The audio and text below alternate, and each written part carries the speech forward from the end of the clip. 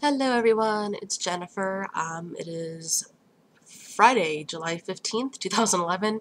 Um, my work schedule and my sleep schedule cause me to always forget what day it is, so I apologize for that. I want to start this video off by thanking everyone who was so supportive either through comments or personal messages for my last video, which was my probably one of my worst breakdowns in a while. um, when I first started making videos on YouTube, I wasn't sure that this would be a beneficial thing for me to do. I was actually afraid that it would be detrimental. I was afraid that I wouldn't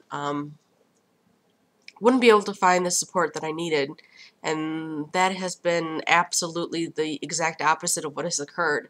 So without this group, without this network being available on YouTube, and without your guys' support, I would have absolutely no support with this, and nobody to talk to about this stuff. So I owe you a debt of gratitude. I can't even probably repay you. um, Maybe I'll buy you guys all some protein shakes or something. I don't know. Or I don't know, when we go to the next meet and greet, maybe I'll get us all some fancy bottled water or something. I don't know. But I do need to repay you guys because I can't thank you enough in words. So just to let you guys know, sorry, my phone's ringing. I had it disconnected, and for some reason, I've had it disconnected 2 days ago. For some reason, it's still ringing. They said they disconnected it, but apparently not. Anyway, I do want to thank Eric, who is Not So Plump on YouTube, Stephanie, which is Bandit Stephanie, Kristen, which is Kiki Rocks 85, and then I had some new people who had commented for the first time or that I didn't even know were watching my videos, but Gastric Rose, Curly Drama Queen, Cancer Free 200, and I Am Happy to Be Myself. Thank you for being first time noters, commenters. I don't know if you've ever watched me before, but the fact that you've never commented before, and I don't know if you've ever watched me, and then you left such supportive, wonderful, uplifting comments, I really, really appreciate it. And I also want to say thank you to Josh, which is JRIV 512 or 572, I can't remember. I think it's 512. Because even though he didn't comment on the last video, the messages that he has given me, personal messages, have been very, very, very helpful. And I just greatly appreciate it. So, on to the video now. There isn't a whole lot to update. I was supposed to be doing my psych eval today at 1 o'clock. It is now 2:12, so apparently I didn't go. I was all prepared to go, and then I realized, shit, I don't have any money for parking. Isn't that a horrible thing to have to cancel your appointment over, is you have no money for parking? I get paid on Wednesdays, and I completely forgot that I even had this appointment.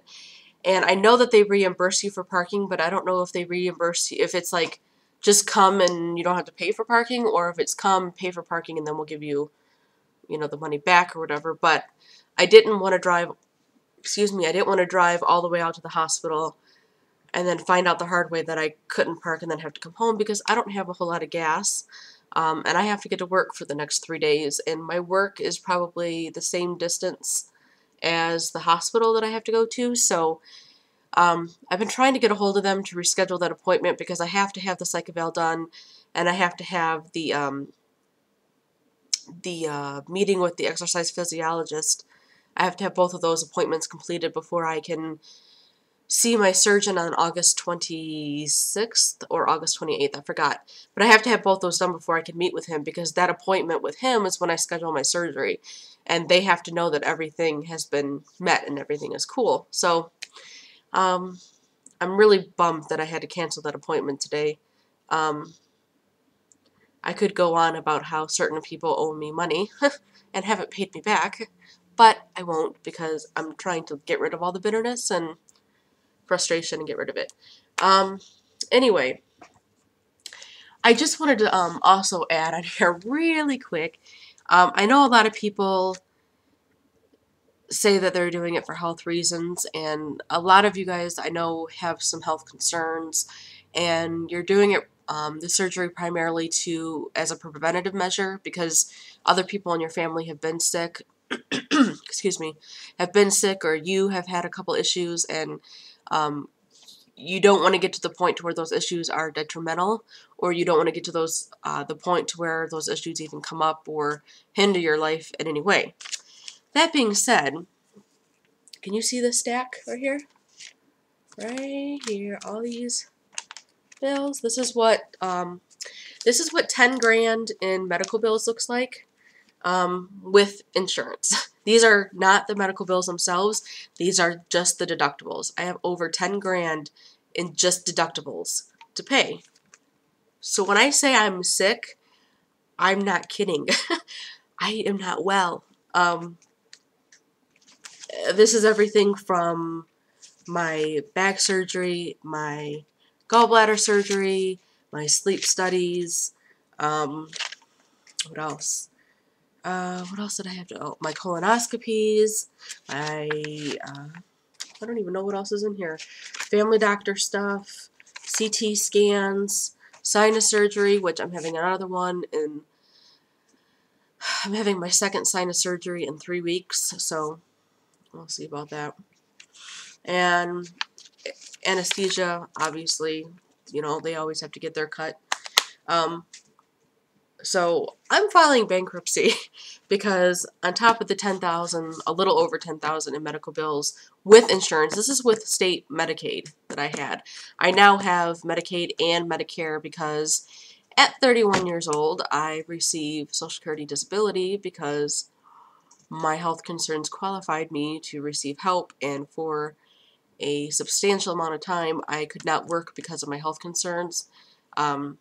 I am trying to go back to work now, which is why I'm working part-time, and I don't want to be on disability for a long time, but I need it right now, so at any rate, on top of all these, I have about, I don't know, 15,000 in credit card bills that I've racked up, partially due to health concerns, partially because I am someone who loves to spend money and I didn't have any money, so I should have been spending it, and I did.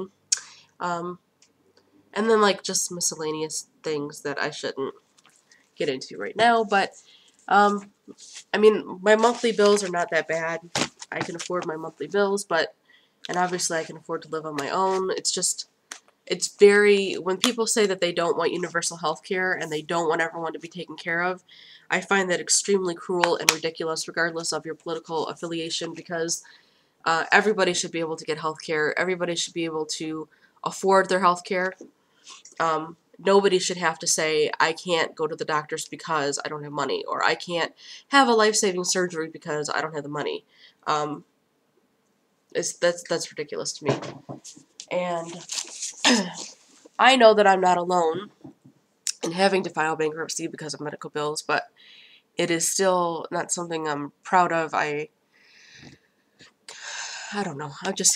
That's one area of stress, and that August is going to be a very busy month with medical issues, and I have the surgery, and normally my ex Noah would take me to my surgeries, but I don't think he's going to take me now. So, I mean, we've been broken up since October, but it's like now things are really, really over, and we're not talking every day anymore, and he has moved on, and I'm talking to a couple people, but not on a serious level like he is. So I can't really expect him to, I mean, even though we're really good friends still, I can't really expect him to drop everything and take me to the hospital yet again. So I don't know who I'm going to have take me to that surgery, because my mom's not talking to me anymore. My sister is never here, and my dad lives in South Carolina. So I don't know. I may end up having to take a taxi to get my surgery done, both my sinus surgery and my gastric bypass surgery, and then just take a taxi home, because when I say I don't have any support here, I don't have any support here. So I don't know. I guess that wouldn't be like too terribly bad, but we'll see. Anyway, it's a long video, and I just wanted to let you guys know that once again, things had to get postponed towards surgery, but I'm hoping that things, I mean, hopefully they'll call me back and I can reschedule for August, because I have so many things in August. I have another sleep study, which would be wonderful because I need my CPAP machine, excuse me, horribly bad. I need to get some sleep, because that, combined with all the stress, is causing little breakdowns like you saw in the last video.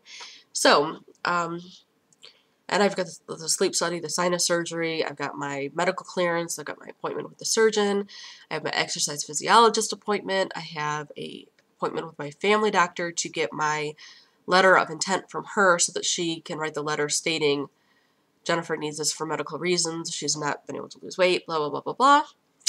And now I have to hope I can get my psych appointment. And so, wish me luck, because y'all know how hard it is to get into appointments with psychiatrists or psychologists. At any rate, that's all I have for today. I'm still not taking my vitamins yet. I take multivitamin every day, but I'm not taking like the iron or the vitamin D or the vitamin B12 or the calcium. I'm not taking any of that yet, because I want to wait until I start my pre-op diet, that I have to have, not the pre-op diet that you start 2 weeks before surgery. I'm talking about the pre-op diet that I have to start so I can lose the 10 pounds before I see my surgeon on the 26th. So, starting like, I don't know, the 1st of August, I'm going to start doing the protein shake and soup type deal, and that's really all I'm going to eat. Obviously that's going to completely eliminate carbs, but I'm going to try to maybe some salads here and there, and possibly some lunch meat that's got, protein in it. But other than that, I'm not really going to be eating like the nachos and spaghetti and pizza and stuff that I've been eating. So hopefully within that 3 weeks, I'll lose the weight that I need to lose and more for my appointment with my surgeon. And then I will also do those vitamins at that time.